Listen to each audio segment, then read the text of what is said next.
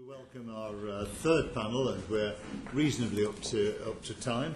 We'll try and keep that way, but we welcome Professor Edward Acton, the Vice Chancellor of the University of East Anglia, and Professor Phil Jones, the Head of the CRU at the University of East Anglia. Thank you both very much indeed for coming in front of the committee this afternoon. Ian Stewart will just begin this section.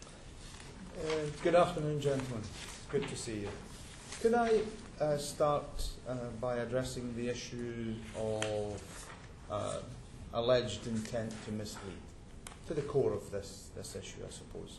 Now, to Professor Jones, if you don't mind first, there's been some speculation that the primary data has been lost or manipulated. Are all the raw data used in your various analyses accessible and verifiable? The simple answer is yes. I mean, most of the same basic data are available in the United States in something called the Global Historical Climatology Network.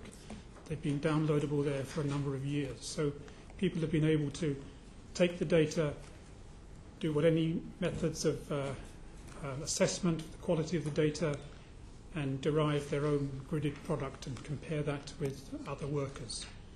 So carry on. There's two groups in America that we compare with. There's also two additional groups, one in Russia and one in Japan, that also produce similar records to ourselves, and they all show pretty much the same sort of course of instrumental temperature change since the 19th century compared to today. So you believe that the data is robust and verifiable? Yes. Can I ask you then, just to explain to some of us are not scientists on this committee, I have to tell you, but can you just explain to us how it could be verified? Was that implicit in what you've just told us? That was implicit in what I told you, because we're all working independently. So we may be using a lot of common data, but the ways of going from the raw data to a derived product of gridded temperatures and then the average for the hemisphere and the globe is totally independent between the different groups. I was fascinated to read the exchange of emails and the question of divergence that came up as a non-scientist, but can you tell us where primary temperature data has been recalibrated? Is there an audit trail showing the adjustments and why they were made? And will these adjustments be reviewed as part of the inquiry and external reappraisal of the science itself? Well, there's two questions there. The first goes back to the adjustments we made to the temperature data in the 1980s. And we made that for the valid scientific reasons at the time. And we did that by assessing each station compared to its neighbouring stations to see which ones were agreeing with each other and which weren't.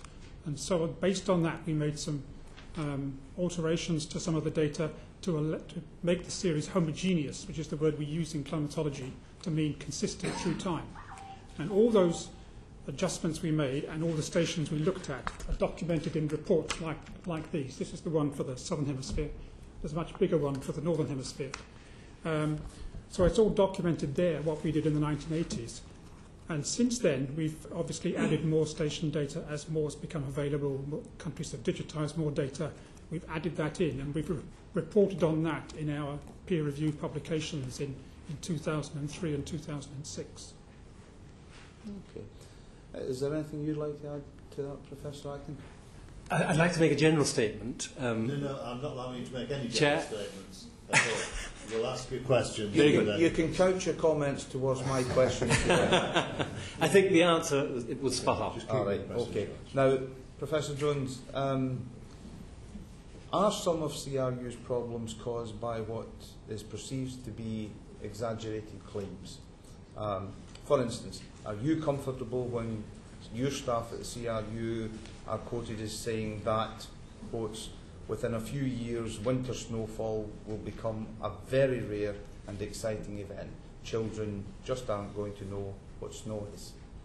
Are these exaggerated? Then are you comfortable with such claims? That would be exaggerated, and I don't think I ever said that. Or maybe one of our staff members might have said it, but I don't. I've never said that. And do you agree with it? I don't agree with it. I think there's always going to be some snowfall in the future, even in Britain. Even if we do get to be 4 or 5 degrees warmer, we're still going to have a cold spells in winter. Maybe not as cold as this particular one, but we'll still have cold spells during the winter, and children will still see some snowfall. Now, again, from memory, in the emails, you explain that actually some of the criticisms meant that you revisited your own data and your methodology, and you made some corrections. But if I remember correctly, you also said that the corrections made no significant difference to the outcomes. Is that correct? Yes, this relates to some work I did in 1990 on looking at the urbanisation influence on temperature. Obviously, if you're measuring temperature in the centre of London, it's going to be warmer than it would be in the rural areas around London.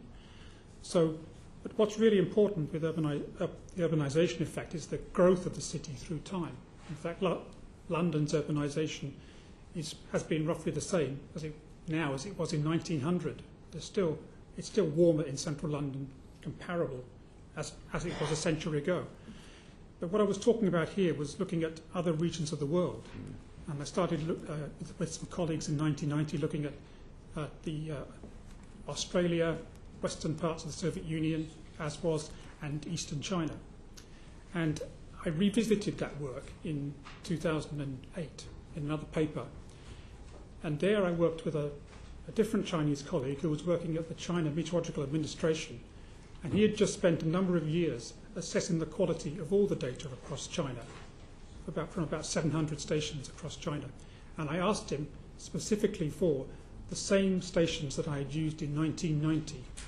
And he sent me those data, and I reprocessed them in the same way as I did in 1990, and got essentially the same result. That was the same temperature trends over the period 1954 to 83. What I concluded in that paper, because it was it was a longer period than 1983, it went through to obviously 2007, then I concluded there that there had been an urbanisation effect in China, which we hadn't accounted for in the earlier paper in 1990. And that effect was about 0.1 degrees Celsius per decade over the period from 1951 to 2004. But there was still additional warming over China above and beyond that. So it's something that we need to reconsider. And in the paper, I put it down to the rapid growth in economic development of China over the last 25 years or so.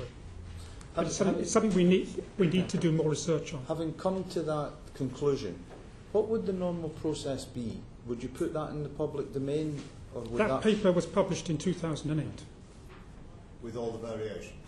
With all the, yes. So and the recalculation? It repeated the work from 1990, and it came to a slightly different conclusion because I was looking at a longer time series and some more numbers, essentially.